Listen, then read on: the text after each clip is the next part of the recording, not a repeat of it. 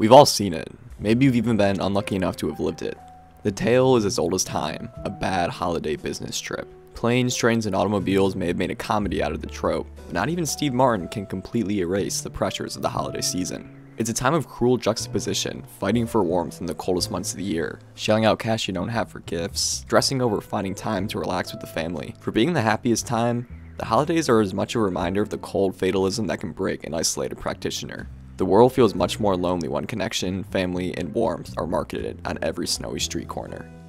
Frankie Bono, a hitman looking for love, finds himself at the center of this contradiction in Blast of Silence, a 1960 drama that somehow blends the contrasting holiday and noir genres. On one side, the values of family and connection, the colorful and glowing cinematography, the relentless comedy, the unbridled innocence, the incessant hokiness, the overt righteousness of a classic holiday flick. The other, the fatalistic themes of post-war malaise, the criticism of material culture, the grainy black and white footage, the deep shadows, the murder and apathy at the heart of film noir. Two genres could not be more dissimilar, but as they say, opposites attract. Cynicism laces the very film Blast of Silence was shot on.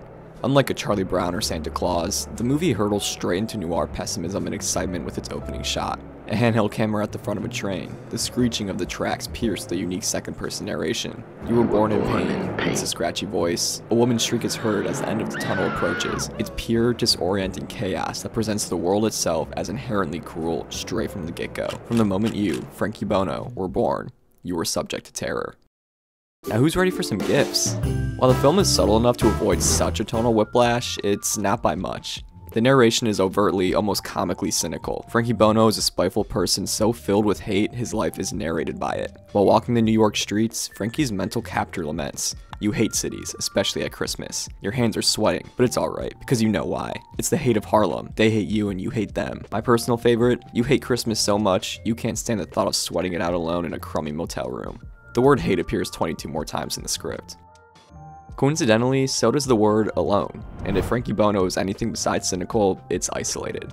At this point, we begin to see how the once opposing genres of noir and holiday merge with beautiful contradiction to bring out the most purely noir experience one could hope for. Holidays are synonymous with connection and familiar warmth. Countless films in the genre take place in a generous grandparent's cozy home where one learns the meaning of Christmas, which is almost always some variation of appreciating relationships over materialism. The grouchy businessman learns from the low-income shopkeeper that Christmas isn't about meetings with big suits and grand displays of wealth through luxurious consumption in a freezing Times Square. Instead, it's about the connections made in holidays past, the relationships held near and dear to one's heart for warmth in the cold winter months. Taking the ultimate holiday business trip gone wrong, Frankie Bono thus represents the theme of isolation pertinent in both genres. The holiday protagonist must learn the Christmas spirit of selflessness. Meanwhile, the bar is much lower for Frankie. His cynicism makes him an effective killer, but a lonely one. The narration, in typical noir fashion, is incredibly subjective, flipping between mindsets that Frankie forces himself to believe. One second, his own mind protects him from the silence.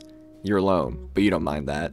You're a loner. By now it's your trademark. The next, Bono is at his lost lover's door, Lori, begging for the tie they once shared. In both genres, loneliness is an ever-present threat.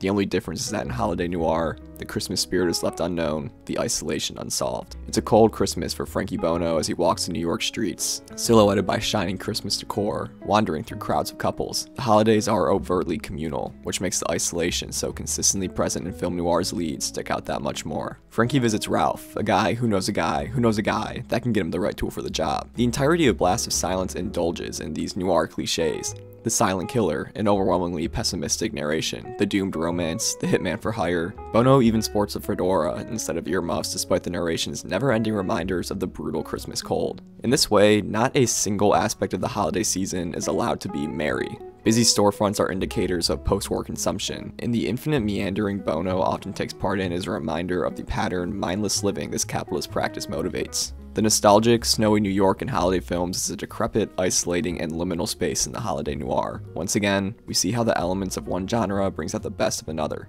The holiday film's consumption acts as a perfect backdrop for a noir genre defined by its contempt for its post-war, hyper-consumerist moment. Merging two genres, one anti-capitalist while the other presenting stylish consumption, allows for an extra effective, definitively noir theme of anti-consumerism. The optimistic holiday scenery and iconography is taken advantage of to highlight further noir elements. Being one of the films to develop the independent New York style, Blast of Silence's camera remains documentarian, save for the expressly noir high, low, and Dutch angles. This grounded camera often tracks Frankie aimlessly walking through New York shoppers, which, as we've discussed, highlights his isolation through juxtaposition. The long cuts emphasize the liminality and display sense of time so crucial to noir narratives. New York is a labyrinth in the snow, one that freezes the heart of any lonely hitman. Ralph's apartment may have been dolled up in an alternate dimension, more holiday-forward version of this film, but as it is, Christmas is only a painful reminder of the cold outside world. Captured in disorienting low angles, Ralph's apartment is made to feel unhomely, much like other representations of noir domesticity. To critique the faux ideal life promoted in the post-war moment, film noir often critique the idea of domesticity through crass depictions of the supposedly comfortable suburbs. This pattern continues with Ralph's limp Christmas tree surrounded by rats in cages. In this way, cinematography and props are used to showcase the fleeting impact of holiday joy on an inherently fatalistic world. Two sides of the same coin, the holiday noir inverts holiday themes that reveal themselves to be the core traits of any celebrated noir. In Ralph's apartment, he asked Bono if he'd like to stay for a neighborly New Year's drink. If this were Ralph, Bono might oblige, and he'd most likely be buying a thoughtful gift off of Ralph instead of, well, a gun. Instead, Bono leaves the lonely Ralph, but now without trying to shortchange him, followed by an insult. To cap off this show of selfishness, Bono's own narration moments before this scene point towards his endless wealth from years of hitman activity. The familiar themes of selflessness and connection are never realized. After all, Bono hates the guy. He hates everything and everyone. In other words, Bono is Scrooge. He begins the film spiteful, alone, and spiteful because he's alone. However, he refuses to acknowledge his humanity, instead shoving it down for occupational success. Now Bono sounds closer to Joe Fox. In many ways, film noir is thus the perfect inverse to holiday films for their sheer amount of one-to-one contradictions that, when utilized effectively, can create the definitive experience for either genre. The genre's differences reveal similarities while heightening their unique traits to elevated effectiveness. A brutal murder is all the more shocking when it's done with glowing Christmas string lights. However, the ultimate inversion and stamp that marks this holiday noir is leaning more towards its latter genre is the ending. Whereas the holiday film was required to have a happy conclusion, film noirs are known for their fatalistic climaxes. Frankie Bono, after attempting to reconnect with past loves and get out of the game, becomes a victim of his own selfishness. Realizing isolation hurts far greater than a gunshot, Bono tries to become the holiday protagonist. However, the film ends with a perfectly Christmas noir flair, a shootout in the snow. Bullets fly, and Bono is left fatally wounded, forever drifting in the dirty water he threw his weapon into moments before. As stated, loneliness is never reconciled in the noir film as it is in the holiday. Similarly, gifts are never exchanged, relationships are left broken, and lessons are never learned. Any noir is the opposite of a good holiday flick. That is, only if you're trying to feel warm by the end.